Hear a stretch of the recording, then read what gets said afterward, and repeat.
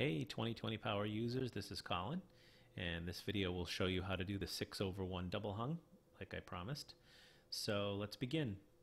I will start with putting in a one would think a double hung window, but no, I actually use quite frequently I use a casement window, and I'll show you how I do that in a second. So I go to Windows,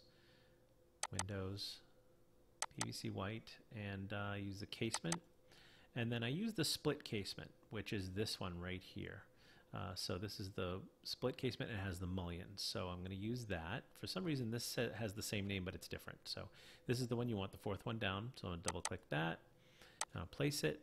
Now I'm using an elevation so that you can see this in real time as the mullions go in. I have my 3D turned on in my elevations so that you can see that. So I'm going to make this window 54 inches tall, and as you'll see, it has the mullions in it, and it just sticks them in any old way. It has a single vertical and two horizontals, and it has the casement handle, but I'll show you how to deal with that.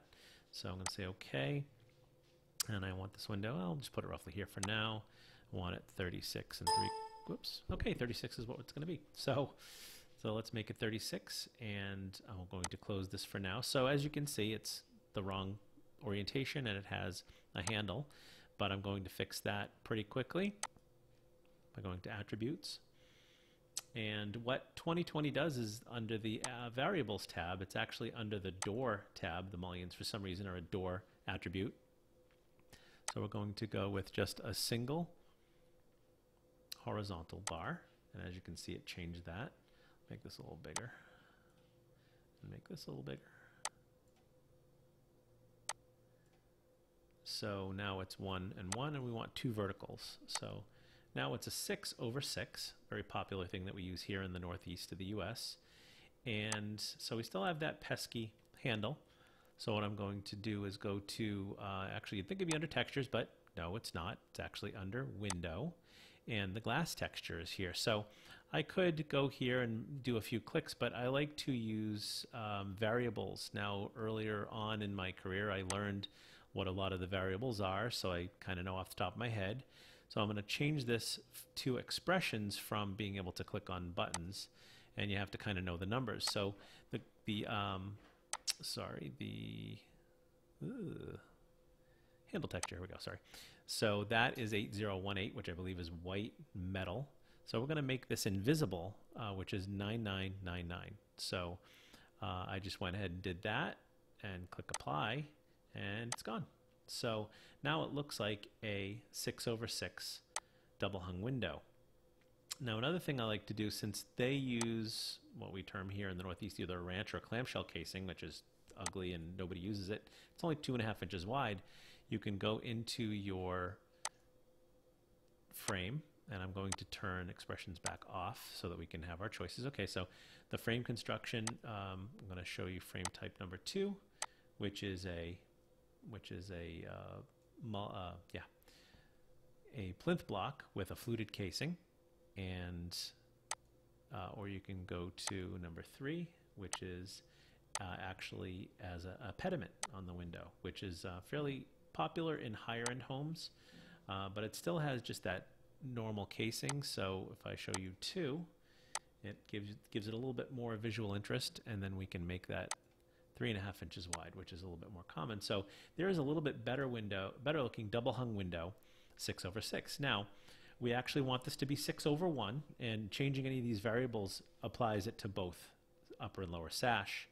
So what I'm going to do is I'm going to go back to Door, and I'm going to turn off mullions in both directions, so vertical and horizontal. So we have just a 1/1, and I'm going to say OK. So there it is in our elevation view. Now in order to add the 6 lights to the upper, I actually fool it, and I use a mullion architectural window. So openings and obstacles, Windows, PVC white, and architectural windows, I use square, and then I use the mullions. So here we go, we can place that, and any old size will do. I'm going to keep it at 24 high. I'm just going to say OK. Just stick it there, and any old width is fine.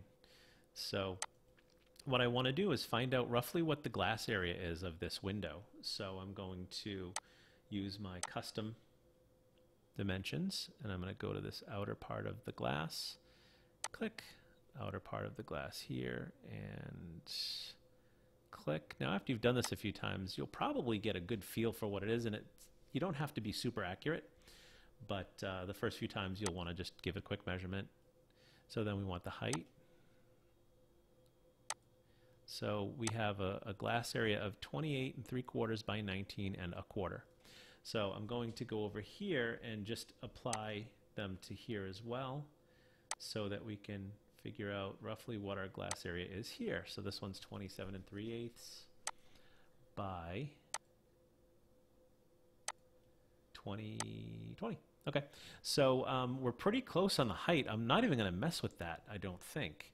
And we're just need another inch width on the width, so I'm just going to call it inch. I'm going to add 1 3/8 to this. I'm going to go in here, attributes, and I'm just going to go another inch, and 1 2 3 4 5 6 3/8.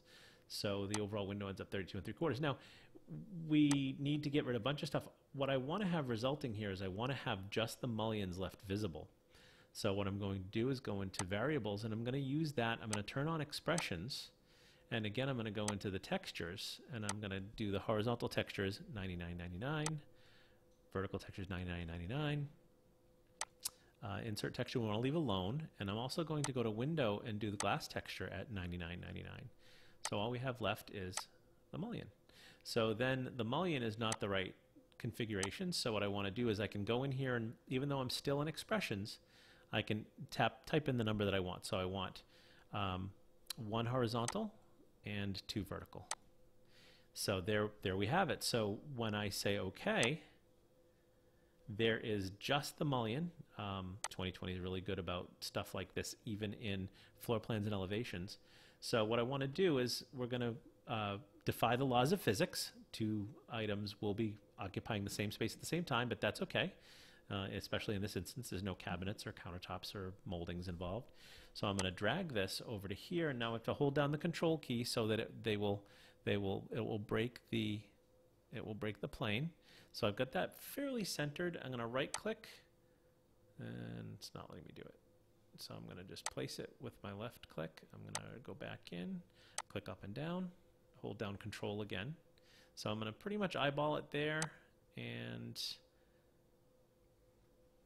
I'm going to hold down shift so that it doesn't, so I'm going to hold down control and shift together so that it does not snap to anything. And there it is. So we've taken one window and overlaid it on another window, but we've used just the mullion from that window. Now there are probably 2 or 3 other workarounds that could do something similar. This happens to be mine.